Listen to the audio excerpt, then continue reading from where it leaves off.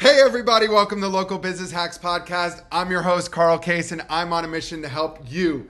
Every week, we're going to be talking to local business owners and experts to get their best tips, tricks, and hacks to grow your business. This show is designed to teach you, inspire you, and motivate you to take massive action and start to build your future-proof business. Whether you're just starting off or you're taking your existing business to the next level, this episode is for you. So let's get started.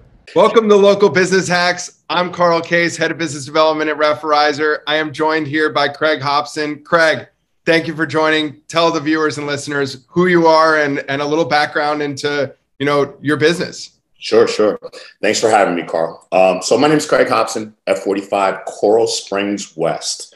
So F45 is functional training for 45 minutes. I've been in the business professionally for 12 years. I've been doing this since I was a teenager, since I was in my teens. I joined F45 about 4 years ago from my own personal training studio. What drove you to make that change? And was it the same location? Talk to me about that business decision. Sure. So I originally started in a big box gym, and the big box gym was bought out by a big corporation that really basically didn't care about members. They were just about numbers. So I decided to find my own personal training studio. I started in a small location, I had clients follow me, and we grew. We grew tremendously, actually. And I brought some coaches with me as well. And we started doing small group training, and we just started taking off. So I moved to a bigger location. And in that location, we started taking off a little bit more. So it just kept growing and growing. And it just got to the point where I needed a little help because I wasn't able to focus on the clients like I wanted to focus on them. Okay. So I did some research on different franchises, and I came across F45 that fit the model that I was looking for. Basically, the same way that I train is the way that they train. So it was easy plug and play system for me to kind of follow, where I could get in, work the systems, and give my clients the attention they deserve. Awesome. Well, I personally happen to know a bunch of personal trainers that I think their end goal is obviously to get to where you are, of owning your own studio, let alone having hundreds of members for the last 4 years. Congratulations on your anniversary. If we can talk a little more in detail of that journey, because coming from a big box gym, the average big box gym that we work with has 5,000 to 10,000 members, where they're focused on a $15 to $30 average membership cost. And a personal trainer in there, from my experience, is really just getting their feet wet or getting certified at that big box gym and starting their fitness career. Yes. So obviously the cliche of chase your dreams is present, but what can you speak on that, if anything? So it's a grind. It was coming from that environment, taught me a lot, that we were going to meetings and it was all about numbers. Just like you were saying, it was nothing about the clients. It wasn't about what's the client's goal or how is Susie doing or whatever the case may be. It was all, how many memberships did we sell? How many personal packages did we sell? So that was a learning lesson for me moving forward into my own studio. And as you're a personal trainer, as most people know who are personal trainers, you get a connection with your clients. You have this connection. You really start caring about them and what they want and your goals. And on that personal training session, you start to learn a lot about your clients. So it becomes very personal. So it was hard to go into that gym on a daily basis, knowing that for me to survive, I had to make numbers. And when I really just wanted to help a lot of members, that's what my end goal was. So would you say that the way that you built your book of business was by being who you are at a core, which is somebody that cares and wants to drive results? Deep down it was. I'm not going to lie. Originally, when I started, it was about money. When you're going into your business, the thing you're thinking about was money. But like I said, once I started getting into my personal training business in my facility, and I started building more relationships, and I started seeing how I was affecting people's lives, people come, oh, you changed my life. And I tell them, I didn't change your life. I helped you adjust your life for you to change your life. Yeah. But that feeling alone, is everything. When somebody walks in and go, oh my God, you did this for me, or you did that for me. That feeling is worth more than money to me. And I started slowly, my mindset started going to more about caring for the members more, and the money just followed. Once you start getting into what you really love and you're passionate and you truly believe in it, then in my experience, my belief is that you don't have to worry about the money because it's going to come. Yeah, And that's easy to say, obviously, when you're able to pay your bills. But when you're sitting there going, if I don't hit my numbers, and even worse, being in that environment when you're selling a personal training package for, let's call it $100 for 2 or 3 sessions, and you're taking home 15, that's a real tough thing to swallow because you're making somebody else money. Yes. And no one, at least that anybody listening to this podcast, if you like making other people money, keep listening to these podcasts because we're going to teach you why you don't want to do that. And I quit. I remember one day I was in my personal training studio and it was a struggle. And I remember I was at the end of my lease and my landlord had called me and I was like, I'm done. Like, I remember that day and I drove around the block several times. I bought a pack of cigarettes. I'm not even a smoker. I mean, that's how stressed I was. And I was driving around the block and I was just beside myself. And luckily, he didn't let the place go. The guy who actually took over the lease from me was my neighbor. He wanted to expand, but actually he was like, you know what, if you want to stay, I don't have a problem waiting to expand. And I was able to keep the space. So I was completely blessed with that because I literally walked away. I was done. I mean, it came to that point. I hit rock bottom when it came to that. Why'd you come back? You know, just again, the clients, it was really the members that got me back. I mean, it was the business part of it. I was still learning. I was young and I was still learning the business part of it, how to make ends meet, how to make everything work. But I just loved being around the clients and I love training. I love coaching. I love training. So it took me a little while to kind of come back to reality, so to speak, and to put my 2 feet on the ground and say, all right, let me dig deep and let me figure this thing out. And that was just a moment where I just came back. And luckily, like I said, my landlord was cool. The guy that was moving in was cool. So luckily I was able to keep my space and keep moving forward. But yeah, it was a struggle at one point. Well, I'm glad that the people that you motivate were able to motivate you, because that is right. Yeah. Who knows where you'd be today if that wasn't the case. That is true, for sure. Awesome. Well, talk to me about how F45 as an organization has set you up for success, ways that you've been innovative as an entrepreneur with your own studio.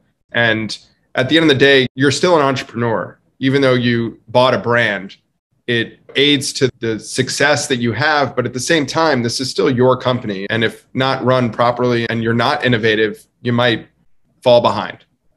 So how has F45 supported you in chasing or keeping your dreams a reality? And simultaneously, how have you used your entrepreneurial spirit to continue that throughout your journey? So the biggest thing with F45 is they have the programming done for you. So everything is system. So we're able to take their systems and we're able to work the systems. As far as the clients go, now I can pay more attention and put more of my effort into customer satisfaction, creating challenges for the clients, making sure the clients are happy when they walk to the door, when they leave, you know, keeping on top of their goals, tracking their goals. So there's a lot more that I'm able to do along with my coaches, because a lot of the big work, the creating the programs, that's done for you, creating the names, making sure the templates are different, make sure the exercises are changed. That, when I was doing my personal training and group training, took up probably most of my time, because the goal is that you don't want people to get bored. People come in the studio, you keep doing the same thing over and over again, they're going to get bored and they're going to eventually go out the door and walk somewhere else.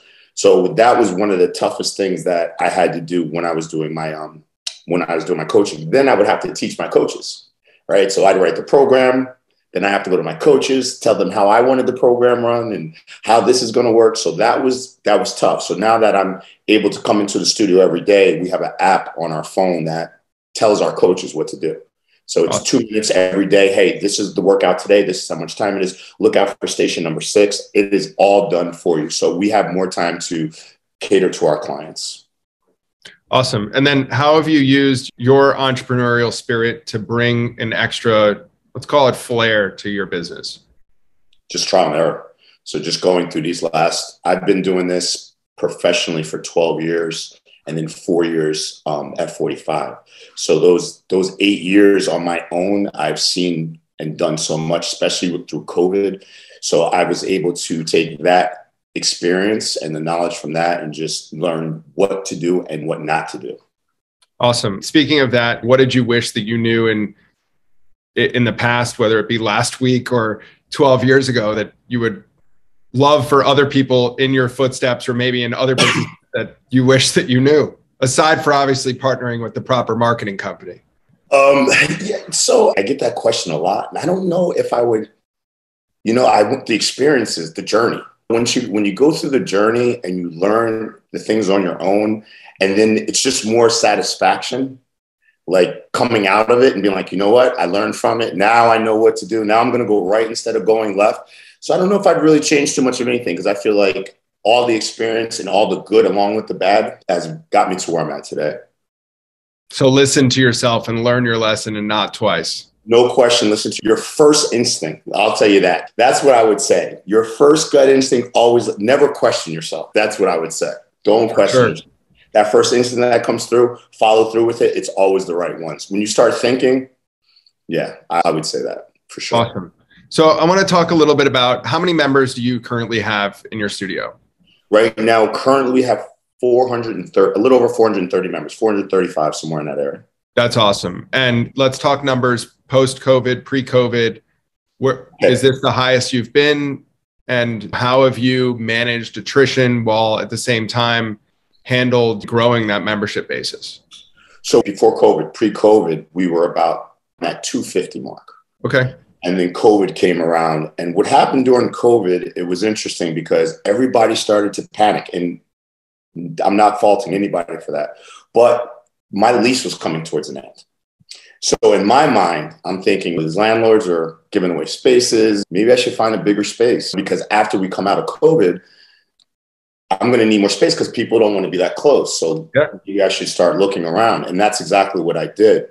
So during the time that we started teaching on Zoom. So once I was done with Zoom, my days weren't as full as it was before. So I decided to look into a nutrition program as well. So I started picking up my health coaching certification, and I started doing health coaching through Zoom. I started selling supplements through Zoom. At that time, it was big because now everybody's worried about their immune system. And so it was perfect time. Yeah. So I started getting involved with another company called Equalife. And through them, we started really building a relationship and the supplements as well. And from there, it was just a matter of me finding my space, a bigger space. And once I did that, we got out of COVID and I moved into my bigger space. And it was the beginning of this year, actually, that we moved into our space. And I think it was a combination between the location, people coming out of COVID, just being tired of being in the house, people understanding that how important their health is. Because we were taking around that 250 before COVID. Of course, COVID, we dropped. And then we started slowly trickling up towards the end of the year. And then once the new year hit, it just took off. So I think in January, we sold about a little over 50 memberships. And it just started keep going. Each month was going. And we were able to build that membership up to over 400 members. Well, congrats on that. I'm super happy. Is that from word of mouth? Is it from referrals? What do you really attribute that success to? I'm going to say it's a little bit of everything. It was the location change. It was definitely the word of mouth and the marketing as well. So yeah, it was a combination of everything, I'd have to say. It was awesome. Everything hit at once. I personally know firsthand you have one of the strongest cultures inside of your gym, where you have people of all walks of life motivating each other, which is just amazing to see. How do you handle attrition today? Being genuine, making sure that I have genuine coaches. I've had people with me since I've started from the big box gym. So I have people who've been with me for 12 years, 10 years, 8 years. It's amazing. Every day. We just had our 4-year anniversary this past Sunday. And I was talking to everybody, and I was just reminded of those people who have been with me that long, 12, 10, 8 years, that are still walking through my door. It's like family. And that's when I bring coaches on, that's one of the things that I really do look for. I'm not looking for a great coach. I'm looking for, are you going to connect in our community? How are you with clients? Are you personable? Do you care? That's the main thing. And they all feed off of that same. So we all care about our members. We are a fit fam. We are really family. It really is a tight-knit group. And I think that's one of our biggest reasons for success, is really honestly caring about the clients. A lot of people say it. A lot of businesses will say, oh yeah, family client. But do they mean it? And how is it? You can feel it when you walk through our doors. Even our members that have been there for 2 weeks are like, this is like family right here. Of course. You know, there's no competition. And if there is competition, it's friendly competition. It's nothing crazy. And we have fun. We have a good time. So yeah, that's what it is. Awesome. For anybody listening, focus on your client because they're the ones that are paying your bills at the end of the day, whether you have 20 members, 2 members, or 430. That's cool. Because word of mouth can spread like wildfire in good and bad ways very quick. Yes. And that was, now that you said that too, that was one of the other things. All of our reviews, we got 5-star reviews. So that's another big reason that people come through our door. I think we hit 200 5-star reviews in our community. So everybody says, oh, we saw you on Google. We see how this is like a family. Oh, we see this. And they read our reviews and they come through the door. So absolutely, I agree 100% what you just said. Well, I got to ask, what's your trick to getting reviews on that Google page?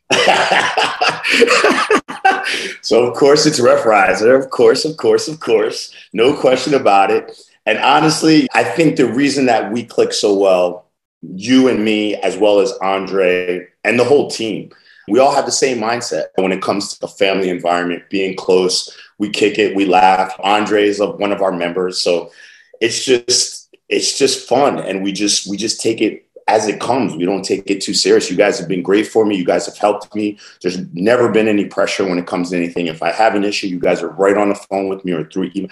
And I always feel like I'm saying her name wrong. Ina? Is it Anna? Anna, I always do that. So Anna is like, she's beyond amazing. I mean, we get on the phone call either every week or bi-weekly, and she is just, I ask her for something and like 2 hours later to my mailbox. You know what I mean? It's like no questions asked. What do you need, Craig? I want to do this and I want to do that. And I'm expecting, she'll get back to me in a couple of days or so. 2 hours later, boom, it's right there. So yeah, that's been tremendous. The programs that you guys help me with, we do a lot of trial and error. If it works, we keep rolling with it. If not, we just trash it. No questions asked. Yeah, you guys have been amazing. And again, I'm not saying that just because I'm on here. I've been with you guys, man, a long time now. So it's amazing. I appreciate everything. We appreciate that too. So transitioning away from Referrizer, what is that spark that exists inside of F45 Coral Springs West? Going back to family, going back to that client service, going back to when you call, the first thing you're going to do is you get my assistant, you get my studio manager, and she is on it. And she wants to know what your goals are, what you're looking to do, what you're looking to accomplish, what you've been through. She wants to know your story. We all want to know your story. That way we can help you go on your journey and reach your goals. When a client walks through the door, it's overwhelming. And I think a lot of people kind of forget about that we're so used to being in the studio on a daily basis that it becomes second nature to us. We walk in, everybody's friendly, hey, but we don't think about that new person who walks in the door, who's scared to death coming in that door, right? They see all the technology, the music's going, the people are loud, everybody's smiling, and here comes this person for the first time they ever work out, or they haven't been to the gym in 2 years pre-COVID, and they're like, what is this? So it's really taking a client by the hand and saying, come on, I got you, until they start feeling comfortable. I think that, and I keep reminding my coaches about that as well, because we, like I said, we forget. We're in the gym all day. We're doing our thing. And these people are coming in scared to death. And sometimes I'll talk to them and they don't even hear me. You know, I can see it in their face. I'm explaining everything to them. And their face is just like in shock. They're just like, what am I doing here? Like, am I going to die? Look at all these people, you know? So I'm like, so it's like, listen, it'll be okay. And then we take them by the hand and we just literally, I will take a client if I see it like that, and I will walk them through each and every station. And I tell my coaches the same thing. If you guys see a client or you feel clients like that, I want you to go through, walk with them through every, do some exercises with them, make them feel comfortable, or I'll introduce them to a client that's been there for a while. Here's Carla, and Carla's been here for so-and-so. You're going to work out with her today. And I know that that client is going to take them by the hand as well and walk them through each one. So that's our community. That's what we do. And cleanliness. Let me just put that up. Make sure your place is spotless. Everything needs to be clean, from the bathroom to the office to the storage room. As soon as the people walk in the door, that's what they're going to notice. And that's what we get a lot of. As soon as people walk in our door, they say, this is so clean. This is so clean. Your gym is so clean. So that's what I would say on that. And for those of you listening, if you are local to South Florida and you want to see what Craig's talking about, hop on YouTube, type in F45 Coral Springs West, check out the testimonials of Craig's current clients. trainers and see a walkthrough of Craig's studio live, produced by yours truly. But that's awesome. Craig, I so appreciate the story. Is there anything you want to say before we wrap up to anybody listening? I just want to, if anybody ever needs any help, anything, you guys need anything, anybody out there, just reach out to me. I'm always willing to help my fellow entrepreneurs in anything they need. So I'm free at any time. That's awesome. Well, I appreciate your time today. Great to hear from you. And thank you for sharing your story. Super inspirational. And that's it for today's episode. Thank you so much. That's it for this week's episode. I hope you found it helpful. Be sure to head over to our site, local-business-hacks.com, to check out the show notes and send me questions or ideas for future episodes. If you want to grow your business, just like the people you've heard from here, follow Local Business Hacks Podcast and tune in for new tips, tricks, and tactics. Until next time, thanks for listening and keep hacking.